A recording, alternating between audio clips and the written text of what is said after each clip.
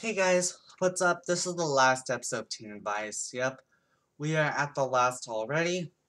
I'm not going to go any further. Instead, I will be moving forward to career advice. Yep, career advice. So, we're going to be covering season 3.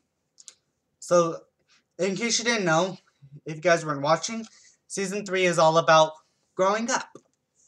So, yeah, let's take a look at it. Alright, let's see. What is your career? Do you guys have a career you guys might be interested in? Because, if we're young, we're not going to worry about careers because, we're going to be young. But, at around 18 or 19, you should probably think about your career. Let's see. Oh, yeah. What colleges are you guys going to? Are you guys going to a certain college? Let me know in the comments below if you guys are going to a college.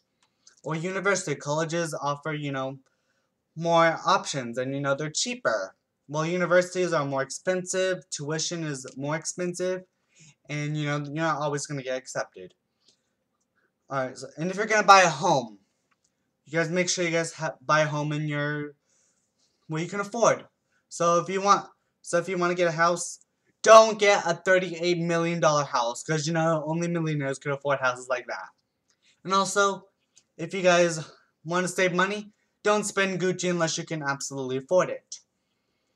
And if you guys want to save money on buying a house, make sure you guys can save it.